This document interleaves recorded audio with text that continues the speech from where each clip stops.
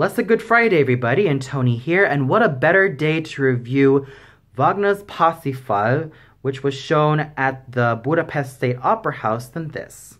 The conductor was Wajciucha Jurai, the production was done by Andras Miko, the choreographers were Peter László and László Sergei, the set design was done by Gabor Forai, the costumes were done by Peter Makai, and the chorus master was Kalman Strauss. Now, before I open this review of this particular production of Parsifal, Waltraud Magyar has sung her final Kundries at the Staatsoper im Theater back in Berlin.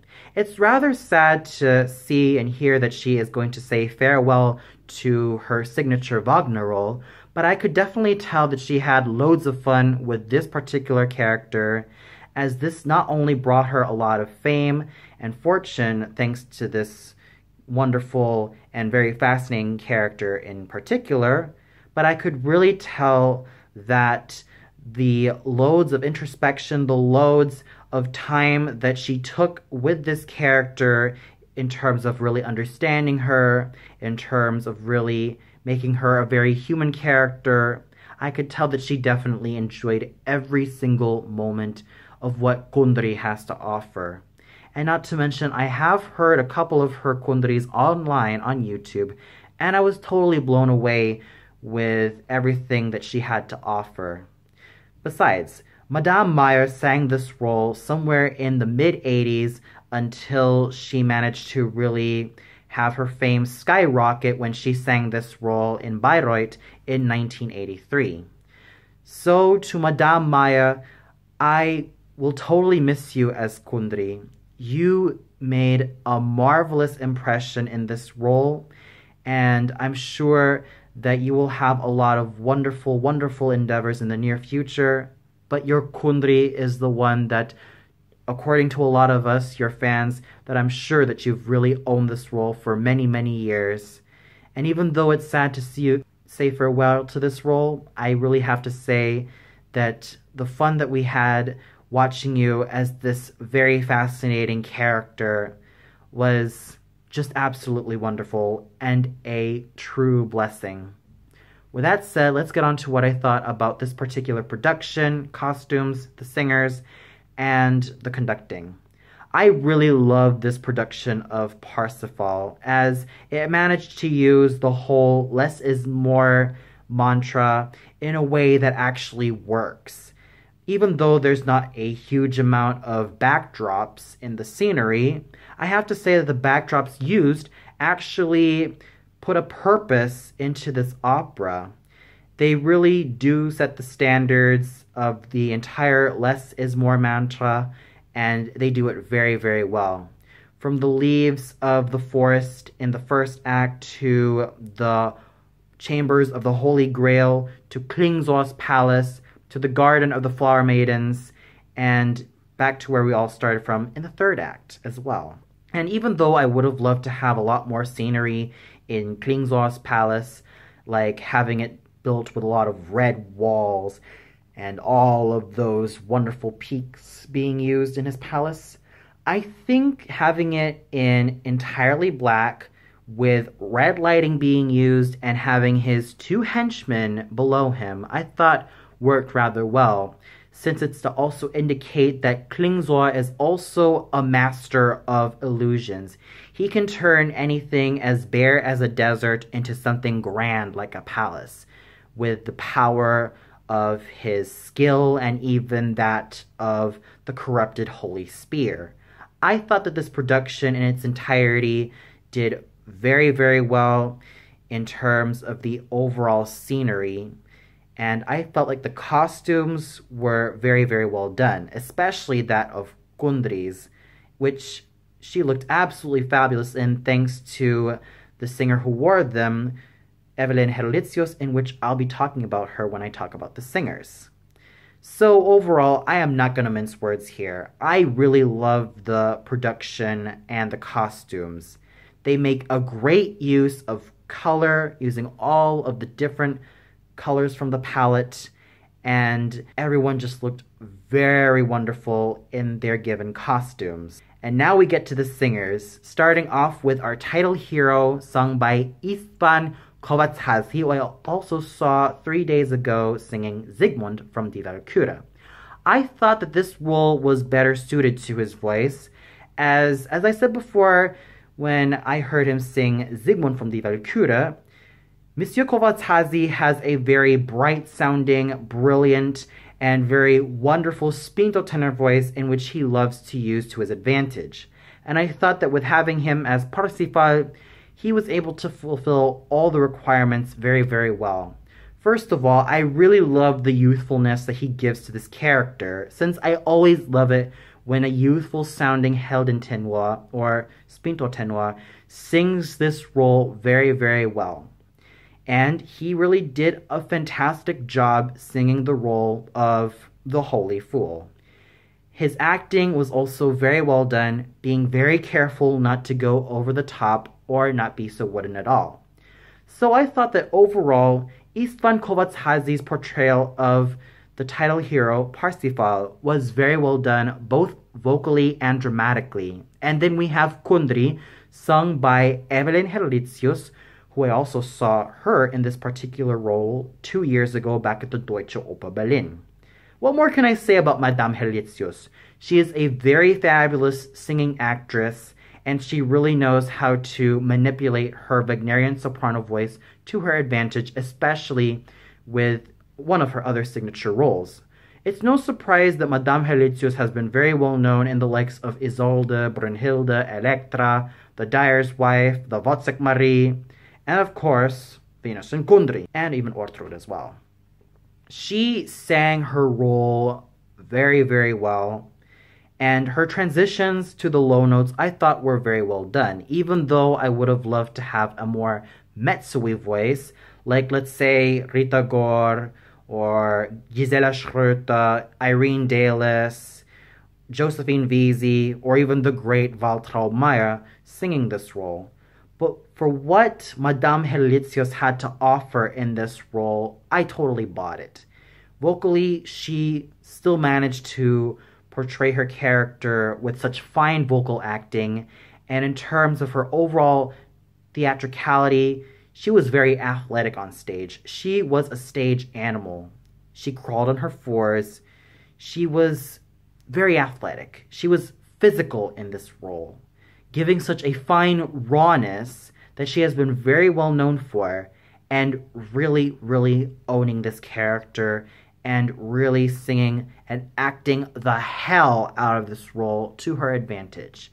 So, I'm not going to mince words here. Madame Herlitzius, kudos to you for continuing to singing this very, very fine and very fascinating Wagner heroine.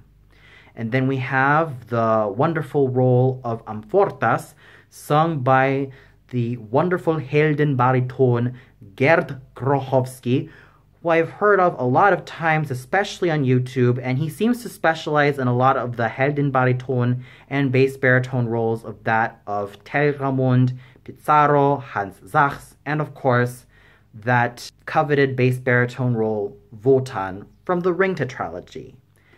I thought he did very, very fabulously in this role. He is a very fine actor who really, really shows the pain and the suffering of Amfortas, of what he has to go through. He has a very, very fine voice, and he has a very fine Helden baritone voice in which he loves to use to his advantage, with very fine, very strong, robust tones, and he has a very, very fine stage presence. Of course, I would have loved to have a baritone who specializes in a little bit of Lieder, like a voice like Dietrich Fischer-Dieskau's or Bernd Weickel's voice to fit this particular character.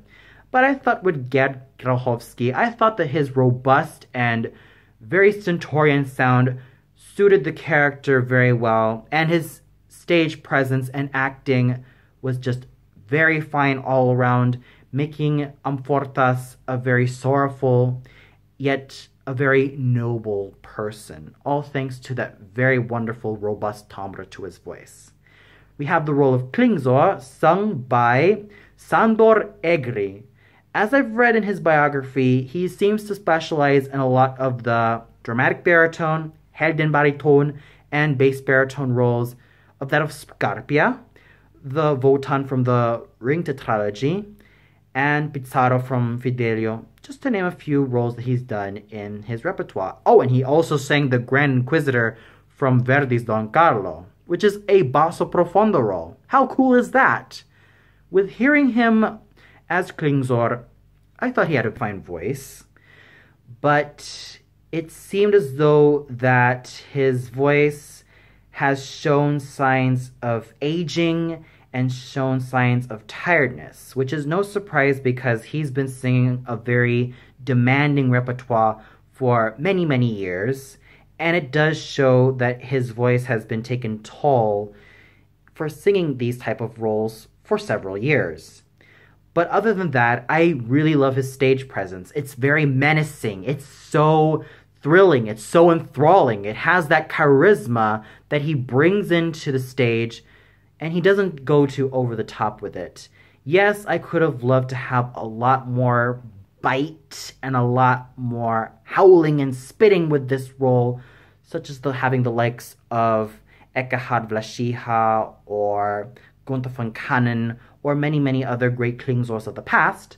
But I thought that with Maestro Egri, I thought he was able to give such a very solid and very wonderful portrayal of this extremely thankless Wagner villain. He was able to give such a very fine stage presence, and with his glowering glances and that costume that he wore, he looked appropriately demonic, and I could tell that this guy had such a blast with this role. Singing the role of Titurel, we have Istvan Kovacs, who I also saw last night singing the role of Jesus from Nazareth from Johann Sebastian Bach's Johannes Passion. He has a very fine voice. He has a very wonderful timbre, which he loves to use his basso cantante to his voice to his advantage.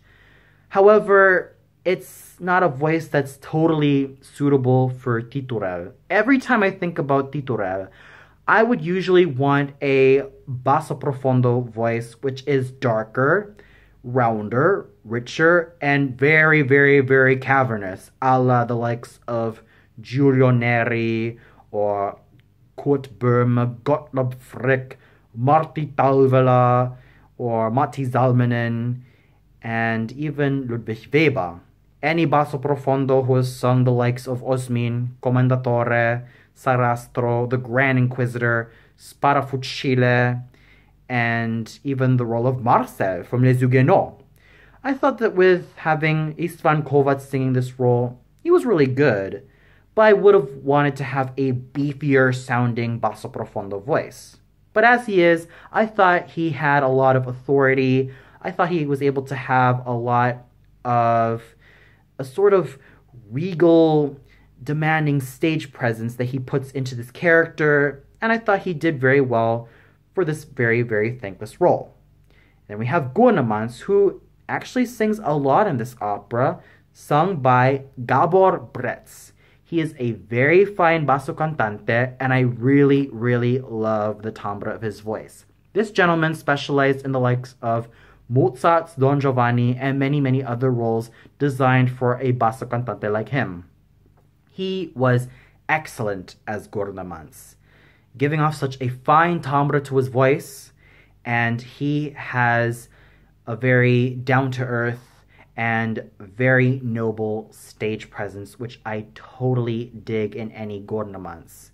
Then we get to the smaller roles of the Knights of the Grail, sung by Petakis and Lajos Geiger, both of them having very fine voices, with Petakis's fine, light lyric tenor voice combined with Lajos Geiger's fine bass baritone voice. I thought these two managed to play the roles very well. Then we have the Four Squires, sung by Erika Markovic, Kristina Simon, Istvan Horvat, and Janos Sherekovan. These fine singers did very, very well All thanks to Erika Markowitz's fine light lyric soprano voice, Kristina Simon's lovely lyric mezzo voice, and of course Istvan Horvat's and Janos Sherakovan's fine light lyric tenor voices blending well with such fine colors and fine timbres. And then we have the wonderful roles of the six flower maidens, sung by Sita Varadi, who has a very, very fine, lovely light lyric soprano voice, Ildiko Shakac with her fine, full-sounding coloratura soprano voice, Kristina Simon, again, with her fine, lovely lyric mezzo voice, Gabi Gal with her fine, wonderful mezzo-soprano voice, Esta Virdel with her fine soprano voice, which she loves to manipulate very, very well, and Eva Farheli with her wonderful, luscious lyric mezzo voice. These ladies, when it comes to their singing, they blended very, very well, and they gave off such a very fine ensemble.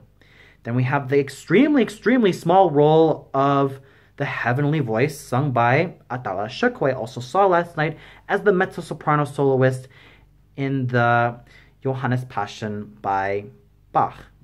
She has a very fine voice, and she really made the best of this extremely thankless part. So overall, I am not going to mince words about the singing, but it's very, very, very well done. And everyone did very fabulously.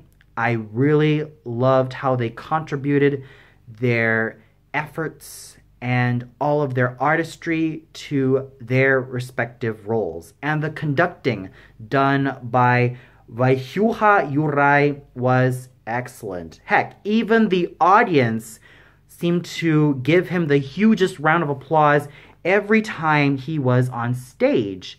And I absolutely agree. His tempi were very, very solid. He really knew what to do with the score of Wagner in particular, and he was able to use it well to his advantage. So overall, is there any other day better than Good Friday to watch something like Wagner's Parsifal? Certainly not. And this day was absolutely the best day to watch something as thought-provoking, thrilling, enlightening, and just wonderful as Wagner's final opera. Well, that's all for now. Before I wrap up this review, I'd also like to give a birthday shout out to two very wonderful people, Claude Evangelista and his older brother Butch Evangelista. So I know that I've practically graded you guys on Facebook and Twitter respectively, but I hope you all have a very, very happy birthday. And with Claude, it was a huge pleasure getting to know you as a person. It's really wonderful working with someone like you, even though that we've only worked in very, very few projects. And I wish you all the best in what your future endeavors have to offer. And with Butch, even though we've never met personally, I'm glad to know that someone like you is a very cool and down-to-earth guy. And, well, with that said, Butch, Claude, I hope you guys have a very blessed Good Friday and an equally happy, happy birthday. I hope you guys celebrated both of your days very, very well. And here's more awesome things coming to you guys. And with that said, this is Antoni signing off and wishing you all a good night. And stay tuned for my review of Verdi's Il Trovatore, which will be shown at the Erkel Theater. Good night, everybody.